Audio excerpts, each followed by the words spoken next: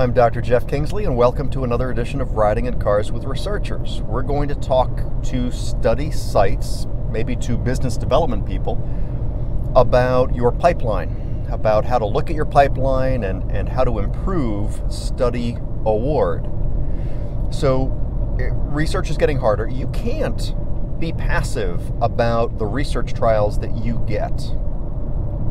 You've got to be aggressive about it. Trials are getting harder. We're putting fewer patients in every trial, so therefore you need more trials. You have to be able to do more and better trials to be successful with research. So first, let's talk about the funnel. That's how you should be looking at your pipeline and your pipeline report. You should look at your funnel in a couple different ways, okay? So the top of the funnel is all the research going on in the world. It's a pretty wide funnel. It doesn't have to be that wide, but it could be. All the research being done in the world. Well, realistically, the funnel, top of the funnel should be all the research being done in your country. But if you're a cardiology-specific research site, then I suppose the top of the funnel should be all the cardiology research going on in your country.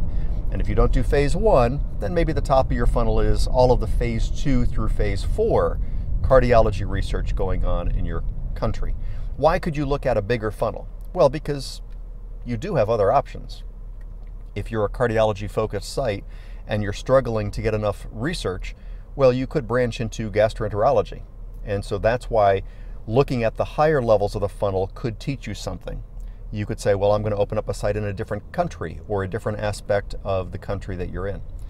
But let's table that for now. So the top of your funnel is all of the research going on in the phases that you operate and in the medical specialties that you operate in. That's the top of your funnel. Now, that's all the stuff that you would like to be awarded. Then the next layer down in your funnel is how many feasibility questionnaires you received, right? So you can find out what's all the cardiology research going on, phase 2 through 4 in the United States this year. How many feasibility questionnaires did I receive? The difference between those two numbers tells you how well you're known in the industry. How often did the industry know you existed and would be interested in bidding on their project? That's important for you to know because it tells you how well you're getting your message out there. Now, every time you fill out a feasibility questionnaire, that's a study that you wanted. No one ever fills out a feasibility questionnaire on a trial that they don't want. If you know you don't want it, you don't bother filling out the feasibility questionnaire. You contact them, you say thanks, no thanks. Of all the feasibility questionnaires that you fill out, what percent are you getting called back for a study visit, for a PSV? That's an important conversion rate. And what that conversion is telling you is how well you're doing on pitching yourself in feasibility questionnaires. Could tell you a lot of things. It could tell you that you're filling out feasibility questionnaires that frankly you're just not qualified for, and so you have a very low conversion rate. It could tell you that you're just not marketing yourself well enough in those feasibility questionnaires. You're not selling why they should be interested in coming and meeting you. So now the next layer down in your funnel is those study visits, those site selection visits, or PSVs.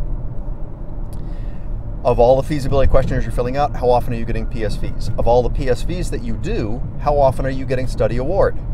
That tells you how well you're performing at PSVs. It's important for you to look at your funnel continuously. It teaches you how well you're doing in your business development process, and it teaches you where you should focus next. Continuous improvement is important. All these conversion rates. Can I improve my conversion rate even 1% here, there? Can I improve, maybe one of your conversion rates is really, really poor. Can I improve that conversion rate 10% this year? What would it take to improve that conversion rate 10% this year? Drill down. What are all the things, what are all the actions I can take to improve that conversion rate 10% this year? Because improving these conversion rates by default leads to more study awards. More study awards will lead to more revenue and more success for you and your site. Okay, so there's the funnel piece. Now let's talk about how you get study awards, and I categorize it in 3 ways. It's all really marketing, kind of, but there's really 3 things: relationships, databases, and your differentiation. And I've talked differentiation a bunch in Riding in Cars episodes. We are in an industry of relationships. It's amazing how many study awards you get because of relationships, because people in the industry know you personally and view you personally as someone they want to do business with, they want to do research with. Relationships are huge. Databases. We are a huge industry. There are so many research sites, so many physicians, so many research studies, such complexity. It's easy to get forgotten. Our industry, many times, at the beginning of every trial, when they're beginning to think about sites, they go first to databases. Most sponsors and CROs maintain their own internal database of research sites and physicians, investigators. And then there are also other industry databases that they leverage as well to find research sites. You've got to be in every one of those databases, and it's time consuming. It's not easy. They don't make it easy. They're not trying to make it hard. It's just not easy. It's a lot of detail to be filled out, and it's a lot of detail then to be maintained once you start adding information into these databases. The biggest ones would be things like DrugDev and SIP, the Shared Investigator Platform, which is something that came out of Transcelerate. All of the Transcelerate companies aren't using SIP, but many are, and it's gaining traction rapidly. You need to get all of your physicians in the Shared Investigator Platform, and you need to get details on what medical specialties they can operate in, their experience in previous research trials, their capabilities, capacities. That's a great way you'll get study award.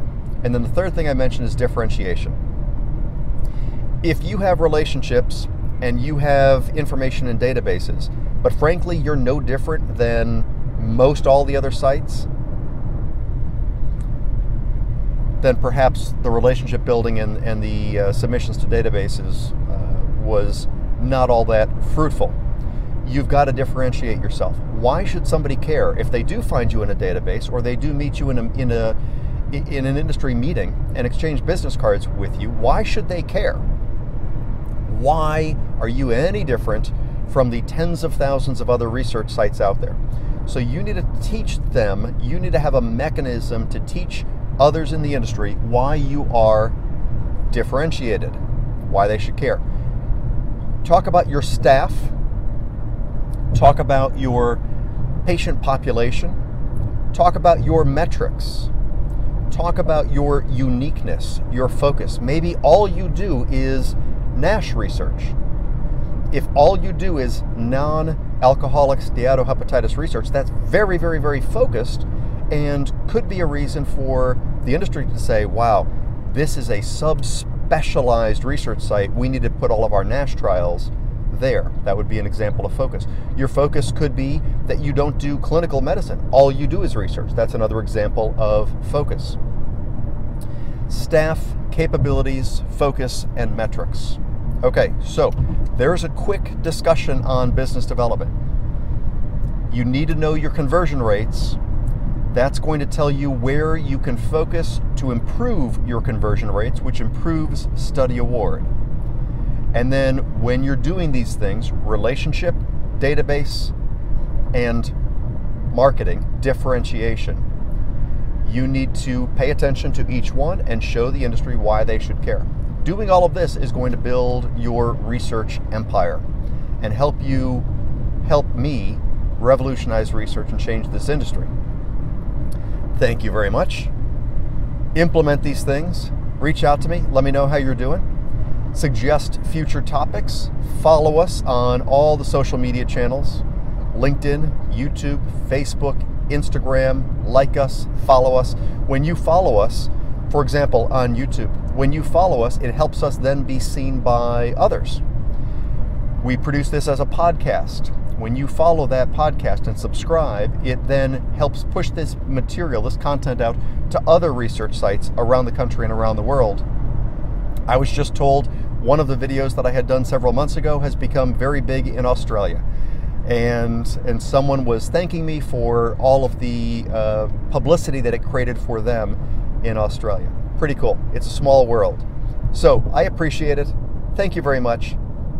Thanks for riding along. I look forward to seeing you again next time. Take care.